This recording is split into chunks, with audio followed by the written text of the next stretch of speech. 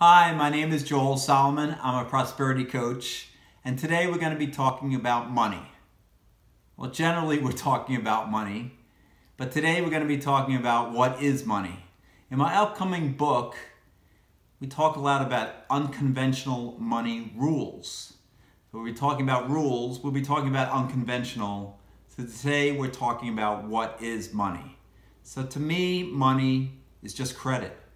It can be brought into being by a contract between two private individuals.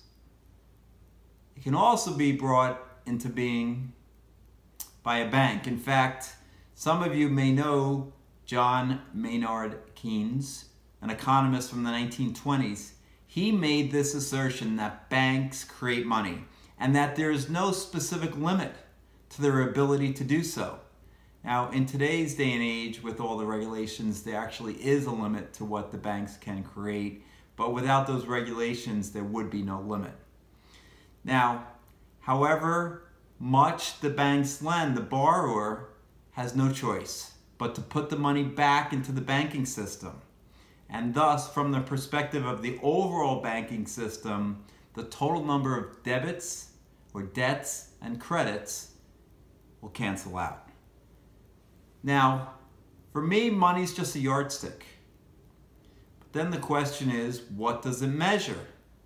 It measures debt or credit. A coin is just effectively an IOU, whereas conventional wisdom holds that a banknote is or should be a promise to pay a certain amount of real money, whatever that may be. Credit theorists argue that a banknote is simply the promise to pay something of the same value as an ounce of gold. And that's all money ever is. But let's think about that gold coin. The gold coin is a promise to pay something equivalent in value to the gold coin. After all, the gold coin doesn't actually have any usefulness itself.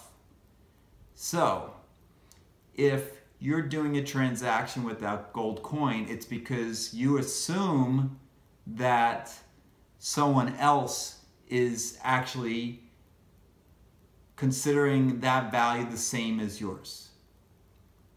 So in this sense, the value of a currency is not the measure of this specific object, but the measure of one's trust in other human beings. So, money isn't a real thing at all. It's just a yardstick that measures mathematically how one compares one thing to another. Some 2 of X is equivalent to 5 of Y. So, from that point of view, money is probably as old as human thought. Now let me end it there. I hope you guys learned something today about money. We'll be talking a lot about money in my book, Unconventional Money Rules. The money, the unconventional aspects of it. We don't have a title yet, but if you guys who have been watching week after week have some suggestions, love to hear. Because you've seen a lot of the videos, the key themes from the book already. This book will be coming out next year, 2019, and you can leave your comments or questions below or at joelsolomon.com or Salomore.com. That's SALAURMOR.com. Thanks for watching. I believe in you.